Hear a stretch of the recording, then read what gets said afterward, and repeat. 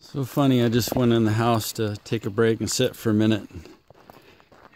Saw an email, she said Starry had another video, and they're doing firewood too. This is the wood that was in the back that had the termites in it. And it has dry wood termites. And I didn't want it to get in the building, so got it all out of here.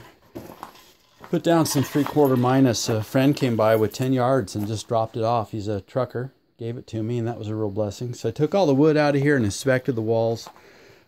There's no termites in the building at all.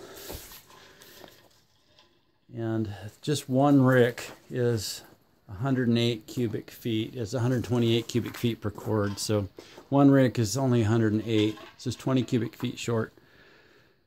And I always fill it out to all the way to the end here, plus a half rack here. And that gives me a narrow spot to walk in here.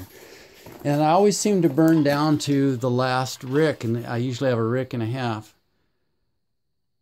But they say this year's going to be quite a wild snow event and cold event for us in our area, according to the old almanac. So I've got a lot to go.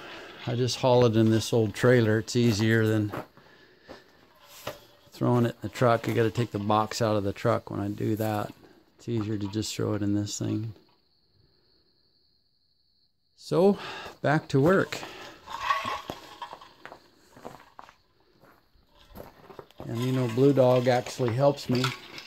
He's convinced there's a digger squirrel under every piece of firewood, or a lizard. And he'll actually climb up on the piles, and he really does. All summer long, he goes down to the wood pile and he digs through it. Sometimes he tears his toes up and bleeds, but he digs through that whole pile looking for the digger squirrels. And it rolls all the wood, and the wood dries better. So he does his job too, don't you, Boo Boo? Yep. You're a good Blue Dog. Have a blessed day, folks.